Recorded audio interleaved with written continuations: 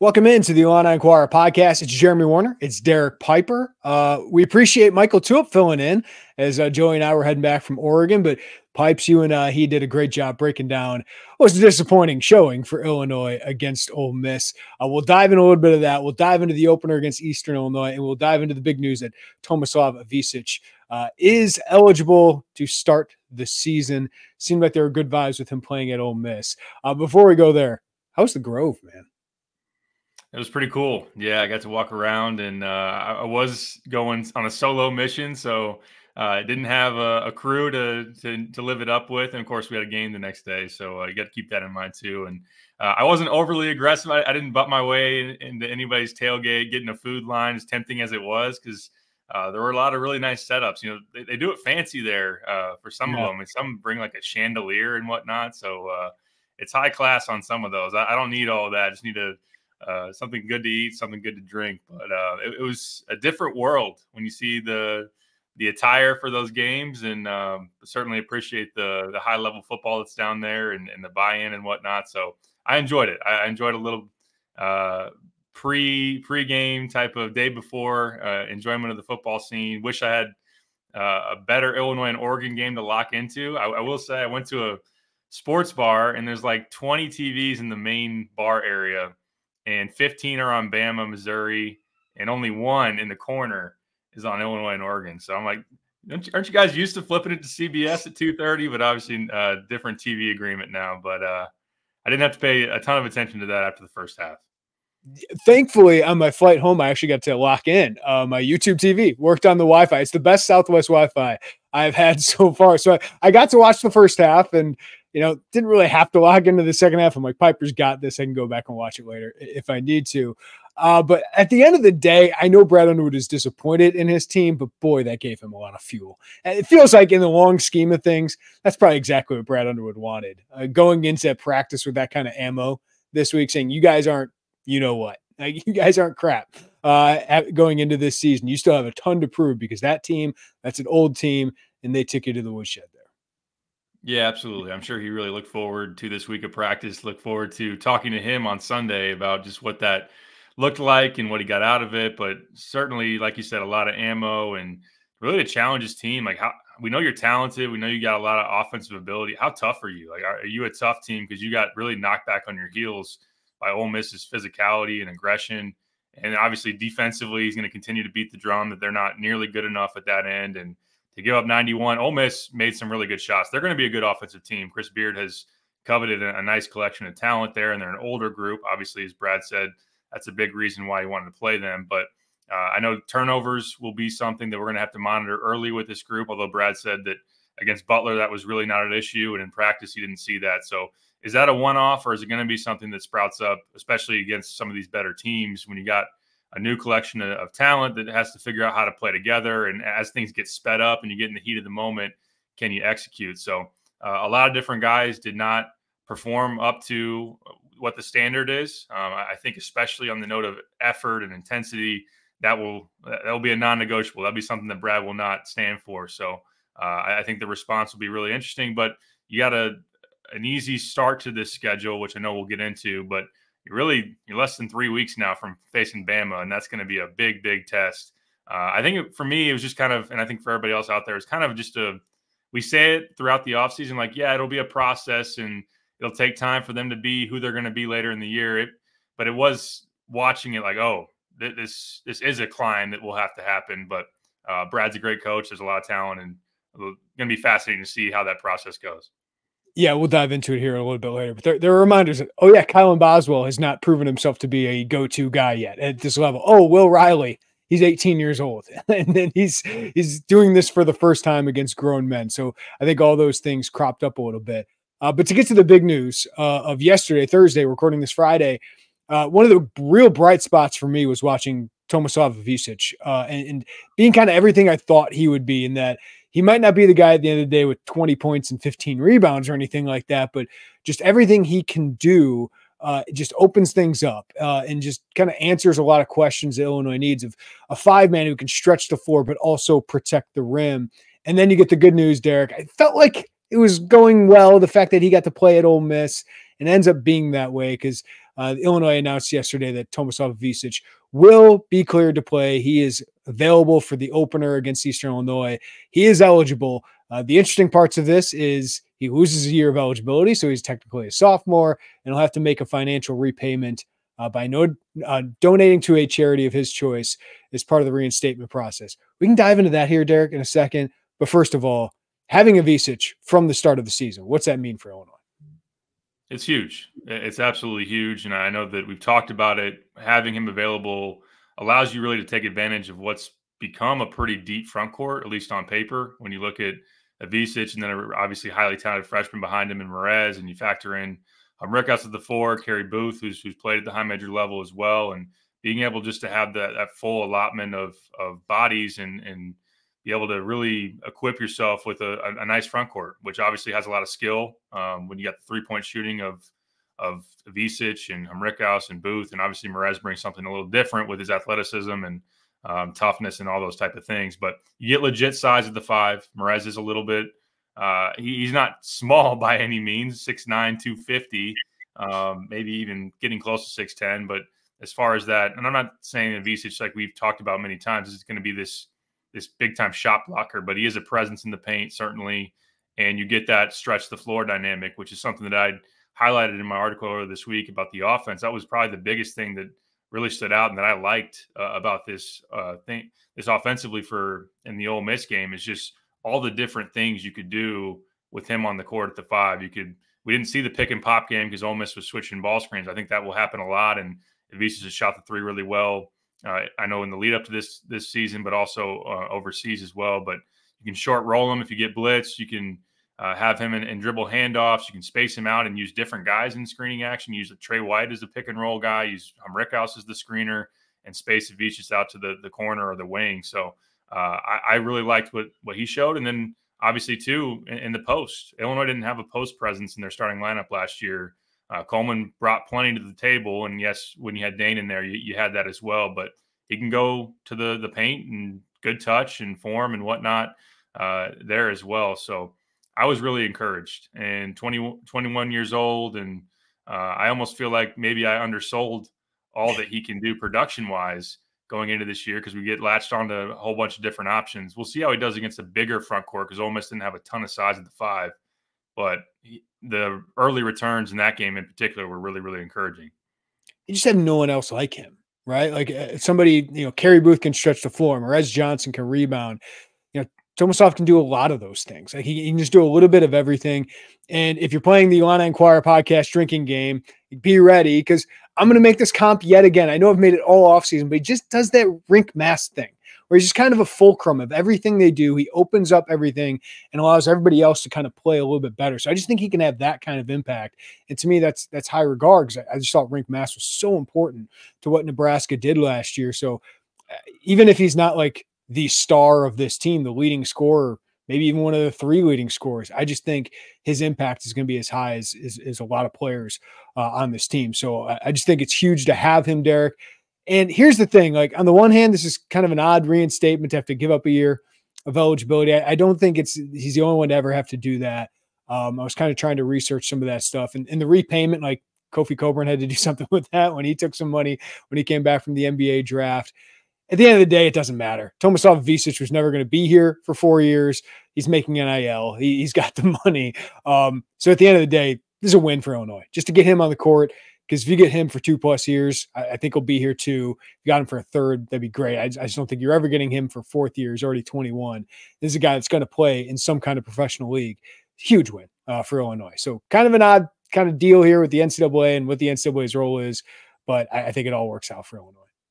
Yeah, I agree with all that. It really was, I think, certainly if you could say best case, you get the 4 years. But like you said, that was really never thought to be what would happen for him. And we've talked about, I think, even when he was added or shortly after, that it's been viewed as kind of like a 2-year window, then kind of reevaluate things. He'll be 23 years old by then. You'd imagine that he's shown enough at that point. Will he be an NBA prospect? Potentially. If not, he'll probably have a chance, especially if he's had a good amount of success, to go make a nice living overseas and in one of those really good pro leagues too. So that's certainly what his mind has been set on, certainly. So giving that up is a trade that Illinois make all day, every day, as far as that goes. And if he does have to repay back something, then get that done on the front end and not miss any games. That's a big time win. And just to have this whole thing sorted out. I know that in writing after he was cleared for this past exhibition game, you did. I kind of outlined some of the differences between him and Zvonimir in terms of the timeline. Like Zvonimir didn't even get into Kentucky till October, so that process was all delayed. So certainly there was some academic stuff involved in that as well. So just to get him in July as they did on campus, then to really get the ball movement on that and allow him to be cleared for this start of the season and to get the exhibition under his belt as well. That is all certainly very, very positive. So yeah, and it's interesting, Jeremy. I wonder, like, what was the back channel communication like? Was this a negotiation? Like, hey, we'll give up this and that, and with that's the thing. Like, they're not going to share that with us because it's all student privacy kind of stuff. But like, yeah, it would be interesting to those conversations, those emails back and forth with the NCAA. Brad was and he's been this way. I mean, think of the legal process. He's been very stately. He's been very diplomatic in how he talks about those things. But I wonder behind the scenes how this all went down. 100%. Yeah. And like you said, though, there had to have been enough, and certainly there was back and forth to get to a point where he's cleared for the exhibition. And Brad shared that as far as there was enough communication with the compliance and the NCAA that this wouldn't hurt his eligibility status and that they were giving them a green light on that. So, but yes, around that time and digging around and asking some people, like, yeah, this seems like a very, very good sign that he'd be cleared in time for the opener or just very, very soon. And I don't think Illinois starts him and without a feeling like they have him there right off the bat. Like, we need to get Kerry Booth some reps. We need to get Merez Johnson 30 minutes tonight or something like that. Yeah, absolutely. So, and that shows his role too. He's the primary guy at the 5. Merez certainly will factor in, but he played the third most minutes in that exhibition behind Kylan and Kasparis. So they're very high on what he can bring. Yeah, Ben Humrickhouse only getting 1 rebound would not have been encouraging for a small ball 5 as well. We'll dive into that a little bit. The other part is, Derek, you just have the whole team, right? There's no like 4 games into the season or going to Alabama. It's Ivisic's first game, right? Like going up against the top 5 team in the country, maybe the number 1 team in the country. That would have been really, really hard for Illinois. So to have these 3 games to kind of find a rhythm, to role identify, which I think is really important for this team early on, I think that's great. Because I even think of the Big Ten championship year when Kofi Coburn's out those first 3 games, right? And you're trying to figure out how does this team gel. And the first game back with Kofi looked like a team that hadn't played together, and they got smacked by Cincinnati in a disappointing loss in Kansas City. So I think that's another factor here, just having these guys together for the exhibition and now 3 games that you're a big favorite in, kind of these warm-up games for Alabama, I think is big for your chance to just kind of role identify and get some rhythm. Absolutely. Yeah. Especially because you're so new on this front end of establishing a total team identity of how they're going to operate in terms of rotations, as far as what they really want to lean on and on the offensive end, as far as scheme and who they want to play through and how that tends to go. So if he was in a situation where he missed 5 games, 3 games, whatever it might be, not to say it would be something they couldn't overcome, but he's then entering a situation and their team makeup would change in terms of maybe who they are. They got to play different when Merez is in there at the 5, and defensively things change when maybe you're playing small ball with Humrickhouse or you're playing Kerry there at the 5 as well. So it is just about getting everybody on the same page. I know that Mike's talked about this and we have as well, that this summer, that's where it was different. You didn't have, at one time, you didn't have everybody. At one given time, there was never everybody on this roster on campus at the same time. So they had to play catch up as far as that goes.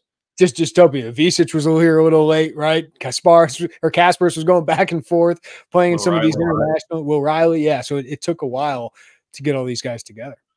Yeah, so not dealing with that into the start of the season is important, especially with the schedule that you have lined up for yourselves.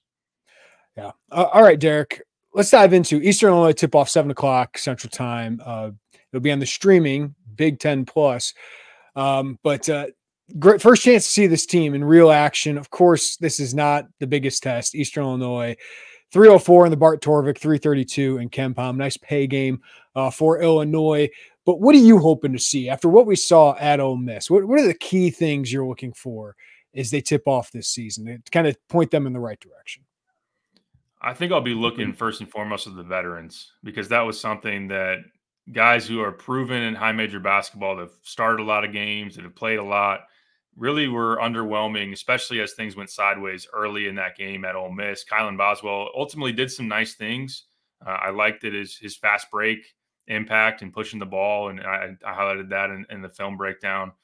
He ended up with a handful of assists. He had some rebounds, hit a three, but he just seemed to be too non-existent when it built out to be a 20-point lead for Ole Miss. So him establishing himself, finding that chemistry with Kasparis as well, to where I don't want to, not saying that we won't, and sometimes maybe it gets blown out of proportion, because there is kind of like, this guy has it going, so I'll take a little bit of a back seat. But I remember how many times we talked about, why can't Trent and Io both have a good game together? I'm not saying I'm not starting all that, but let's just get that chemistry built up. Do they play off each other well? I'm not saying that they didn't in that game, but I think that's important. But really defensively, because the staff thought of him as being a defensive stopper on the ball, and he was not that against Ole Miss. And does he have the ability to be a tone setter defensively? He took onus after, and talking to him after the Ole Miss game, like, hey, our intensity defensively and execution is down. And Terrence was somebody last year, and I know Illinois didn't have a good defense, but people could follow his lead, and he set a bar that was pretty high, and it's on Kylan to do that as well. Ty Rodgers was really bad in that game against Ole Miss. Can he be better, more steady? Trey White made mistakes with turnovers. Both those guys turnovers in the first 10 minutes. So that trio has played a lot of high major basketball. Certainly Benham Reckhouse is experienced in college basketball in general too. You could throw him in there, and he didn't have a good game against Ole Miss. So I want to see those guys step up, because the freshmen, the young guys, are going to make mistakes. They're going to, in this early portion, have inconsistencies, one night where they have it, one night where they don't, or just sloppy turnovers, what have you. Illinois' vets need to, on the front end of the season, in my opinion, need to really answer the call. I just went back and thought of this as you were talking, Derek. So I was listening to, I was researching this, but I think you hit on it, because it's not the first time we've seen a transfer come in here and kind of have to figure things out once games get going, right? Because you can practice all these things.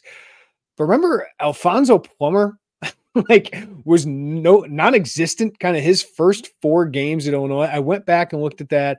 6.3 points per game in his first 4 at Illinois. It included 2 at Marquette when they didn't have Kofi Coburn. So it's like, is this guy going to be as good as they thought? He had 6 against Cincinnati, and it was a really disappointing loss. And then you go back to Matthew Meyer. He was an all Big Ten third team guy by the end of the year. His first 8 games, he averaged, just to get this right here, he averaged 5.6 points per game. And that went back. Marcus Domask had a good first 2 games, 12 against Southern, that was Southern Illinois, excuse me. Yeah, last year he didn't start off all that well. I think it was double digits once in his first 6. Yes. So his first 6 games, 6 points, 7 points, 18, 7, 3, 8. So I don't know. I mean, Terrence Shannon was a different animal. He was really good right away, but a lot of these guys have struggled a little bit, especially when it seems like they're coming up a level, Derek. So maybe there's something there with some of those guys. Kylan, you expect a little bit better, but again, he struggled towards the end of last year against Arizona. So the feeling out process for transfers seems like it's kind of carried over as well. Like the freshmen, we expect some growing pains, but with the transfers, you do as well. So I think that's where these growing pains are all going to come into with all these guys kind of new to this entire thing. Yeah, and that's a great point. Certainly very fair. I think especially applying that, like you said, to Benham Reckhouse, making the jump from a different level. Maybe that's a slower start for him ultimately.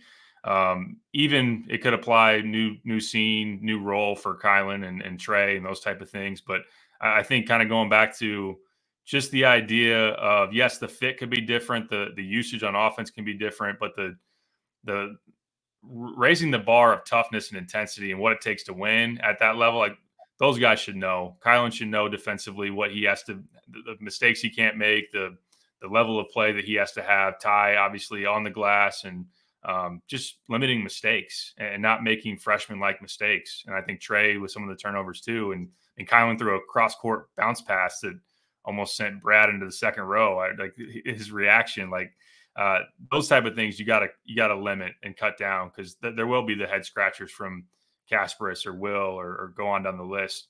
But those other guys really need to set that bar and allow guys to follow their lead because they've been there before. Yeah, and unlike, maybe Matthew Meyer was different because him and Terrence were kind of the guys on that team right away. You knew it. These guys should know they're the guys, like right away. Like they have to be leaders. And that's probably what I'm looking for as much as anything, Derek, is intensity. And a lot of that is on the defensive end. I think this team's going to figure it out offensively. There's too much talent. I like the scheme. I like the ideas of what they do offensively. Way too much for this not to work eventually. So there'll be up nights, there'll be down nights. And even the other day, you saw some ups and downs, and mostly it was just turnovers, right? Just taking care of the ball. So you definitely want to see that improve. But for me, it's the focus, the intensity defensively. And I know Hummerkaus isn't going to be a great defender, but you want to see the effort on the glass. Boswell and Trey White, they need to be good defenders. And they really weren't the other night. No, they definitely weren't. Yeah, Ben in space guarding is going to be, he'll have limitations, similar to like a Marcus Damask had. But yeah, rebounding has to be better. I know Illinois out-rebounded Ole Miss in that game, so it's not like they got killed on the glass, but still, especially when he's playing that small ball five at times, you really need him to get after it and go there. And he rebounded it decently at the Missouri Valley level, but yes, physicality, athleticism, very different when you're playing at the high major clip. So yeah, I think that it's something that needs to be taken seriously, needs to be sent a message to those guys. There's a reason that Brad took Kylan Boswell and Ty Rogers to Big Ten Media Days. There's a reason that he took Trey White to his Big Ten tailgate appearance there for one of the tailgates. Those guys need to be tone setters and be guys that are held accountable, especially early. So yeah, that's something that you expected. You obviously just wanted to get the most talent possible and went out there and got some younger guys, but there's a reason that you wanted some experience too. And it's because they've been here and they need to be able to step up. Really encouraging performance by Dre Gibbs-Walhorn. He's going to have a role on this team, especially when he brings that intensity. And you see the offensive game that he can have. So if he can continue to gain confidence with that, he's going to play a big role. Maybe him and Boswell can split minutes. That could definitely be a possibility. I think Boswell has certainly got the inside track there. But the one thing I like, Derek, is the two European players. They looked the part. Kasparis needs to clean things up. The speed is different. The size and physicality is different, but you could see the vision. You can see the playmaking ability. The pull-up jumpers off the bounce, like I'm going to take those with him because he's really good. But Ivisic, again, just looked the part, looked comfortable. So I was really encouraged by that, Derek, because those guys looked the part. Certainly things to clean up with Kasparis, but those guys are going to be good. Yeah, KJ had moments both high and low, certainly. I mean, the pocket pass to Merez Johnson for that and one slam was fantastic. He had a good matchup on break field as a bigger forward, hit him with the hesitation and blow by, and he can do that. Now, I know against some quicker athletic guards, maybe get into him. Not saying that he hasn't experienced that because he's played a lot of basketball against older guys, against high-level competition. So I'm not saying that this will be the first time he's gone against that, but just kind of learning some of those lessons, not getting sped up, taking care of the ball, valuing the basketball to the point of maybe the one-handed lefty passes that can get you in trouble. Just kind of keep that in mind and maybe the whole fundamentals of jump stop and two hands and those type of things can come into play. He's going to turn the ball over at times. He's going to be flashy, but how well? Shock me, Derek, if Kasparis led the Big Ten in assists and turnovers. Usually you got to have a high usage role, but he's got the capabilities both ways of doing that. Absolutely. Yeah. And I think that's very much built into the expectations of what the staff would think would play out if you got their honest answer on it. So, but I think just learning from some things because, a guy like Andre Curbelo was a little too stubborn with some of the more high degree of difficulty passes and pushing the envelope. So we'll see how that goes for KJ. Certainly has the shooting ability from the outside when you get him open and those type of things. So I'm not worried about him. There's going to be moments where it'll be rocky, I think, and that was a reminder there against Ole Miss. But on the whole, looks the part for sure. Ivisic, we talked about, loved all the value that he brings, and Dre, can't forget about Dre to steal the old the line there. He's he's making it known. It's a guy that should be hungry. He's worked really hard and he's played at this level, and he's the one guy that really, I think Murrez played hard too, but had the juice defensively that you'd want and kind of matched the intensity of Ole Miss. Really one of the only guys on Illinois, if not the only guy throughout the course of the game that did that, and turned some defense into offense. He hit some threes. He got on transition.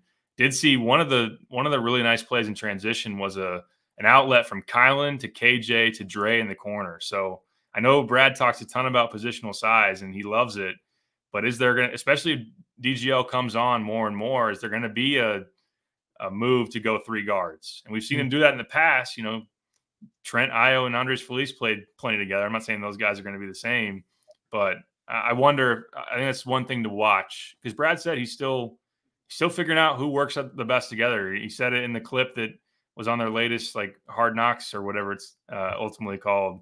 You know, I don't know who to play right now. So I think it's all very, very open on what lineups they roll with and whatnot. And Dre, whether it's, in reserve of Kylan or out there with those guys, if he keeps playing this hard and shoots the 3 like that, he'll be in the mix. I texted Latu up in the middle of my flight across the Rockies. Derek, I was like, I already love Murrez. I just, for a freshman to bring that intensity and effort and to know his role and to know what he brings to the table and not try to be more than that, it's rare. It's rare. And it's a lot of things I like about Ty Rodgers in a 6'9", 250-pound package, right? Like, it's just Murrez is a different level of that. And listen, like, there's some flaws there. He's got to learn a lot of things about defensive positioning and all that, but the effort and intensity is always going to be there, and he's going to make a big impact. So I just love what he brings alongside a great shooter like Rickhouse and, you know, Tomislav, and all the skill that he brings to have that kind of bull in the china shop to be able to go to at times. I think is going to be really nice. Because, I mean, the first game I showed up and saw him and James Brown was kind of, you know, I just didn't love the intensity sometimes, and Murrez was just, he didn't play like a kid that had that many offers and was already committed to Illinois. He played like the hungriest kid I've ever seen. So he's bringing that to the college level already. Yeah, that's what he's all about. 7.6 rebounds, like you said, just really active around the boards, in the paint. Will finish athletically when he gets the opportunity. We'll see some more pick and roll stuff. You'll see maybe against Eastern some lobs to Murrez, which will open some things up for some highlight plays. And he's going to play his butt off defensively too. And maybe it's not always, like you said, the right positioning, and he'll make some mistakes. But just the feel that he'll continue to build up as he gets experience will only help him. So, like you said, really high on him. And one thing about having Tommy there is, like, you don't have to try to reel Murrez back. You don't have to be like, well, we know you want to play with 110% intensity, but we need you 25 minutes. We need you to not get in foul trouble. Not saying they don't want to avoid foul trouble anyway, but you can let Murrez loose and let him do his thing, and understand you got the depth there at the 5 to not change the way Murrez plays or dial back the intensity. You can let him be him, and that's going to bring some really good things for Illinois for sure. Yeah, he just does some things that remind me of Cliff Omoruyi. Just kind of maybe not as long, but just kind of brings that kind of intensity to it. The other guy, I guess, Ty Rodgers and Kerry Booth are my interesting fringe rotation guys. Like, what are their roles going to be? How do they have the path to bigger roles? Ty, it's with defense and turning the ball over less. He can't turn over the ball. He's got to get to the rim, finish, make free throws, all of that. And now with Tommy here, Kerry Booth's path to playing time seems pretty small there. For sure. Yeah. I know that Kerry, they like the skill set. They like the potential. And I think he'll make some threes when he gets a chance to go out there and get those shots. But certainly with Tommy in the mix, and also Murrez, obviously, Rickhouse is going to play a lot, as we already have outlined and discussed, that it will be hard to come by. I think he'll get some chances. I thought it was interesting. He was the first guy off the bench there against Ole Miss. I don't necessarily expect that to continue, but he'll get some chances to show what he can do, especially in some of these bye games, obviously. But it will be hard for him to get consistent minutes. That will be something that he'll have to try to work for and fight for, and make it to where Brad can't sit him on the bench an entire game. Ty, he's played a lot of minutes. He was a starter every game last year, obviously, but the dynamic changes when you bring in Trey and you bring in Will, and there's a lot of competition on the wing. And like you said, he's got to be a plus defensively. And he probably should now guarding wings almost primarily. So that's something that he's got to show, got to rebound. That's probably his greatest asset when he's playing with the motor that he has. And then just limit mistakes offensively. And when you can go to the rim, finish and shoot free throws a little bit better maybe than last year. Don't overcomplicate it, and just be a plus defensively and on the glass, and just try not to hurt this team offensively. And then I think you'll get chances. But yeah, that wasn't a great. It was only one game, and everybody struggled, but Ty did not look great there in Oxford. Derek, before we go out of here, we each had a piece up today. I wrote about the European influence on this roster, going to get Tomi and Kasparis, and it had been a 3-year process where Jeff Alexander told me he decided 3 years ago we're going to recruit overseas. So that included going over there, and it took some time, but they've really built relationships with the agencies over there, and now they have 2 of the 3 highest ranked European players that are playing in college basketball today.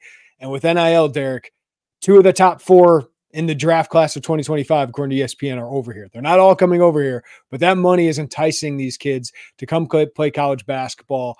They see that maybe this improves my draft stock. Not only because you're playing against maybe better competition and developing more, but it is easier for scouts to see you, even though they're all over the world. It's a little bit easier, but you acclimate to this game, you acclimate to the competition and the style of play over here, and you get to make a lot of money doing it. So guys like Igor Demin and Kasparis and Tomi, it's going to be interesting to see how this goes. But talking with Jeff and Brad, they're all in on this, Derek. Like they're all in on this European experience. And boy, they have the money to do it. They're starting to have the brand to do it. The university has the international feel, of course, to it. So I don't know if they're going to be Gonzaga in 5 or 10 years, but I think that's the goal. Talking to them, like I think they see this. If Kasparis and Tomi have as much success as they think, that this can really feed on each other and open up a huge talent pool for them.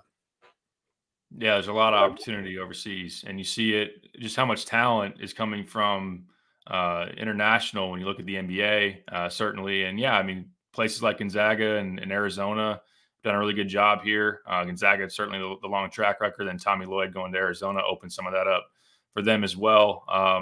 Michigan with the Wagners and whatnot. So there is plenty of talent to be had, and this with NIL is able to sway guys who normally would, go play for, maybe Kasparis is playing for Barcelona's like top tier team this year before then trying to get picked in the first round. So that changes the dynamic totally, where Illinois can outbid Illinois and other places can outbid them with NIL and make it make sense financially, give them the maybe easier access to NBA scouts, easier access to just having primetime TV games to get seen, the exposure. And then you're going up against not obviously there's really good leagues overseas, but you're going up against fellow guys that you're competing with for spots in that draft. So there's great opportunity. Makes a lot of sense for the player now with the NIL. And then for Illinois to go over there, and like you said, they have a ton to sell. They've put the effort in. I know that, and knowing just Jeff's travel log, hearing about all the FIBA stuff he's gone to, all the countries. I could send you over there with him, man. No doubt, right? That'd be awesome. He's been Italy and Spain and France and Australia, and and Brad obviously went to Montenegro to talk to Tomi. So yeah, there's a lot of opportunity. It's a less, what's the right way to put it, less saturated market, or there's less contenders over there. There's more. It's more of an open field. Not saying that these are all unmined gems. These are all guys that people have never heard of, because you got these FIBA games that are highly publicized and whatnot. But I think that you look at the AAU circuit, and there's just a lot more. Everybody is entrenched there, where there's probably less programs that are over there being fully committed to it, wanting to go on. It's a big investment of time, of money to go over there. And Illinois timed this up well. I know NIL was kind of coming out, but kudos to them for kind of having the foresight of, hey, we have the money now to bring these guys over. Because you think of some of those guys that get drafted, their rights are held for a couple of years, and then the NBA teams have to buy them out. Now those guys, you can just have that money right there. And the agencies are usually based in America that have guys that are over there. So to have those ties of what Jeff has built, what Brad is starting to build, and Orlando, of course, Illinois had some international flavor. Caribbean with Orlando, Antigua. They went over and got Matisse Vasil. It was a different level of prospect, obviously, but they've kind of been tinkering with this. But now they're at the highest level. Like, this is a Gonzaga-like haul internationally when you include Will Riley in it. And yeah, you're right. Like, Gonzaga, Illinois, Arizona, BYU, Kentucky, it seems like has been in that, but it's not as crowded as some EYBL event you're probably going to. For sure. Yeah. And it stacks up where they're outside the natural kind of live periods, but there are exceptions when you got overseas with FIBA and whatnot. Not everybody makes the effort to go over there. And you make a good point as far as financial commitments from your DIA and all of that that goes into it. And just the time, it's certainly a big time commitment and making those flights and whatnot. But credit to Jeff. Hell of a professional move by Jeff Alexander. Not saying it was like a solo, like only his idea, but it's really added a ton of value to what he brings to the table. He's got in with influential people over there, whether it's just professional teams, but really agents. I know that in your article that really highlights the fact that agencies are really important, the dialogue that happens there, and just being seen, just similar to an AAU event or similar to what we do.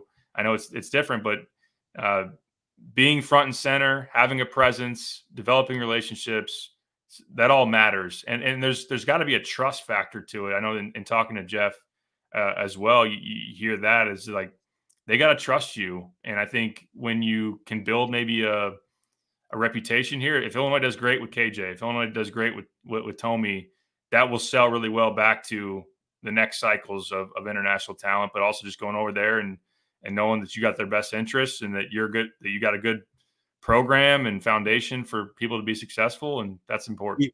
We developed you. You got paid what we told you were going to get paid, right? Yeah, and we set you up for future success. Like, you played in offense, you had the role you wanted, all those things. And you saw Gonzaga was just, they were getting every international guy. Now Arizona's kind of been doing that. So if Illinois can have that build on each other. The other thing I think that was interesting is Brad talked about, and I didn't write too much about it in the story, but he said that the transition for these guys is a lot easier than it used to be, because KJ's been in Barcelona since he was 15. Like, he's been away from home since he's 15. Tommy lives in Croatia and has been in Montenegro for the last, year and a half, 2 years. And it's been in Belgrade, like all these different things. Like, they've kind of seen the world. They've learned, they know English, like they know the language a little bit better than guys like Matisse over here. So the transition has been a little bit easier. Plus, they want to be where their idols are. And who do you think KJ's been watching? It's Luka. He likes Shai Gilgeous-Alexander too, he told me. But Luka is obviously a European star, especially on the eastern side of Europe. And then, of course, Tommy's like, I love LeBron James, but of course I'm watching Nikola Jokic. And, those guys want to play where their heroes are kind of playing. And, they think the path to the NBA is a little bit easier over here. So it's fascinating. It'll be fascinating to watch it kind of build on itself. Derek, you just put up a Big Ten superlatives. Good luck figuring out the Big Ten in November, because this is going to be interesting. It will be very interesting. Yeah. It was a fun task to try to tackle, certainly. I've said it here before that Indiana's my pick to win the league. Mike Woodson is the big detractor there, the reason that it could all crumble. And I know that in the exhibition game against Tennessee, he played both. The Cowboys to win the Super Bowl there. Might be. Maybe down. Might be. Renew and Ballo both played 30-plus minutes. Yeah. So we'll see if they actually stagger them as much as maybe they could and play a little bit different. I think Miles Rice, the transfer from Washington State's the big X factor, the big thing that changes from last year to this year in terms of guard play. Spoiler alert, I have him as my kind of dark horse sleeper pick to win Big Ten Player of the Year. I don't know that it's necessarily a sleeper, but he wasn't a preseason All-League guy, and I just think he's the captain of a ship that has a lot of options, a lot of talent, and he can rack up assists as well as really go and get his own. So they did great in the portal. There's no doubt about it. Like, they did awesome in the portal. That is a great roster. Just the coach, I don't know how he's going to put it all together. Right. And on the note of coaching, I mean, not that this is necessarily new, but the new additions West Coast wise, get some really good coaches. Mick Cronin, Musselman, Dana Altman. I think Oregon's a lot better than maybe some people are giving them credit for, especially if KJ Evans, former teammate, fun fact, of Imani Hansberry. So I saw Kwame Plenty there for Team Durant on the EYBL circuit, but a guy that's got a lot of potential, maybe takes the Khalil Ware year 1 to year 2 jump, but actually stayed there at Oregon versus transferring out. So I like them this year. But yeah, a lot of talent. I like the fact that should it be a good NBA presence. I mean, Dylan Harper and Ace Bailey at the very, very top of projections in draft. KJ, Derek Queen at Maryland. So there's some real talent in this league in terms of NBA prospects. But yeah, it's very much a wide open league, especially you get down to the meat of it, the middle, and that's where I know in making the preseason picks, like, good luck trying to sort all that out. Yeah, it's just where I sided with coaches. Like, I was like, I like Iowa a little bit more because I know they're going to be at least solid. Like, the floor is so high for a Fran McCaffrey team, but what is the ceiling because they don't defend? But yeah, it's kind of like football right now. I mean, 5 through 17, 5 through 16. Do you have any confidence of like, yeah, that team's definitely going to win this week? Going into Illinois, Minnesota, it's like there's not much difference between those teams. So it's going to be 18 team leagues is wild. It's just absolutely wild. And there's not a lot of breaks on the schedule. There's not, no. And say what you want about the Big Ten. I think it's a league that's got a lot of depth yet again. Penn State's down there at 17th picked wise. And they looked pretty good late last year, didn't they? Yeah. And I know we got a little bit of our own angle of it with them beating an Illinois team that went to the Elite Eight. But Ace Baldwin's a really good point guard. They got some shooting. They got a couple of new bigs that maybe add some rim protection for them as well. And I think Mike Rhodes is a good coach. I know Ben Johnson's bringing up the rear there and just got gutted by the portal there with I know that they lost their point guard and Christie goes to the draft. So, but a lot of that in between, you got USC with a bunch of newcomers, but they do have talent, and Musselman's been transfer U before, so I think he could do it. UCLA is going to be really interesting with a team that really disappointed last year, but on paper still has a lot of talent. Kobe Johnson from USC, a transfer in, is maybe the defensive player of the year in the league, and a guy that's on NBA draft boards as well. So we're tipping it up here in a few days, man. I know we got some bye games here, but should be really fun. All right, last question I got for you. I don't know if you're able to stop and see the probably the most gut-wrenching loss I've suffered as a Bears fan in quite some time. Have you started making a coaching list already? Have you done it? Are you on that board yet? I'll do the easy, and like everybody's talking Ben Johnson. Yep, that sounds good. Give me one of those, please. I'll go steal a guy. Give me Brian Dable. I'll take him. Give me an offer guy with my quarterback. Sure. Probably should have done it last offseason, and I think he's a good defense coordinator. I'll give him that. But that was brutal. Except for on Hail Mary coverage. Oh, man. I wasn't watching. I was like, do I stick it out in Oxford and watch the game? But then I have a farther, more later drive. I'm like, I'm just going to drive.